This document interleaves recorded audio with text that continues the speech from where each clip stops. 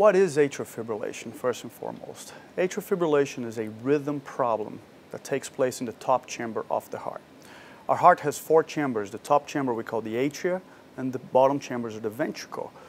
Under normal conditions, the top chamber contracts in a very organized fashion, followed by the lower chamber. That's not what happens when you have AFib. When you have AFib, the top chamber starts simply quivering very fast in a disorganized manner, and that has implications.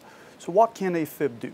AFib can cause many symptoms, and we'll talk about them, but it can also increase your risk of stroke and even congestive heart failure. So if you have atrial fibrillation, you should seek medical attention, and sometimes it's important to see a specialist, what we call an electrophysiologist, someone that takes care of heart rhythm problems.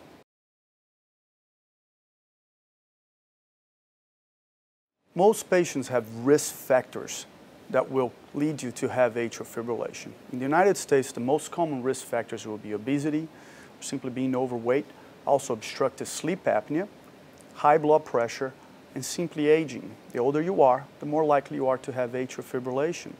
Some of those risk factors are modifiable. You could develop a healthier lifestyle, quit smoking, decrease alcohol intake, lose weight and exercise. Those have been proven to decrease the incidence of new onset atrial fibrillation. So that's the most important thing. Whatever you choose to do, whatever your treatment path is going to be, lifestyle modification and addressing these risk factors is first and foremost what you need to be doing.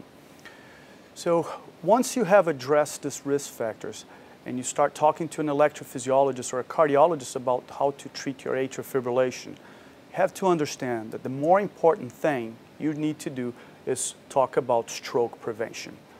That's the most important thing. A stroke in a patient with atrial fibrillation, there's an increased risk about at least 5 times of developing a stroke, and in some patients with multiple risk factors, even higher. There are several treatment options to reduce the risk of stroke, and you should talk to your doctor.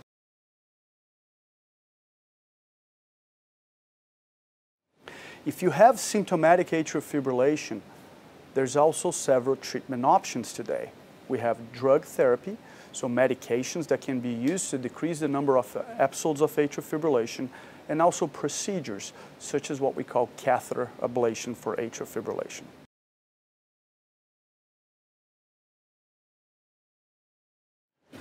So if you have been diagnosed with AFib, or if you think you may have atrial fibrillation, what are the symptoms that you may have?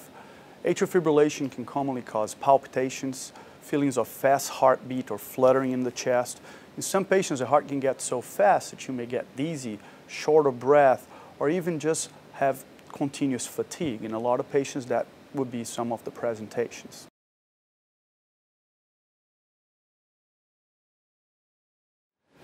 Atrial fibrillation ablation, of what we also call catheter ablation for atrial fibrillation, has been shown in many clinical trials or research studies to be superior to drug therapy for treatment of atrial fibrillation.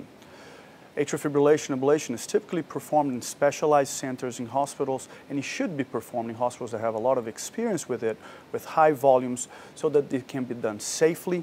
And most patients will spend 1 night in the hospital, and within a week are back to their normal activities.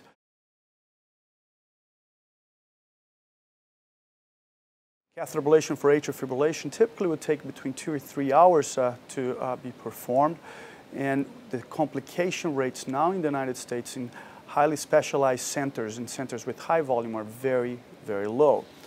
The success rates that has been shown in clinical trials and also in many centers with good experience in atrial fibrillation ablation has been as high as 85 to 90%. And that has been confirmed in many clinical trials and registries and databases in hospitals that perform this routinely.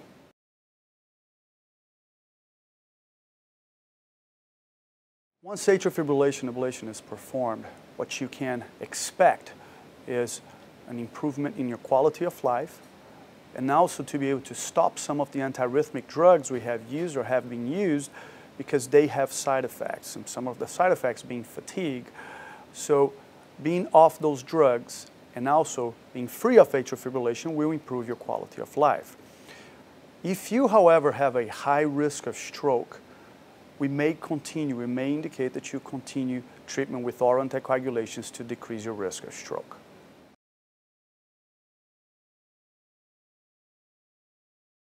So to summarize, first, you can decrease your chances of developing atrial fibrillation by addressing the risk factors, the known risk factors, which would be obesity, being a smoker, drinking, and having obstructive sleep apnea, for example, or diabetes. So addressing these will decrease your chances of developing AFib in the future. If you already have atrial fibrillation, fortunately we have many treatment options today. We have blood thinners to decrease the risk of stroke, and now to try to get patients to be free of atrial fibrillation, we have procedures and drugs. Catheter ablation for atrial fibrillation has been shown to be safe and very effective, especially when done in specialized high-volume centers. Most patients can return to their activities quickly, and we can improve their quality of life significantly. So if you have atrial fibrillation, it is important for you to see a specialist, someone that can help you walk through this next steps so that you can improve your quality of life and decrease your chances of having complications such as a stroke.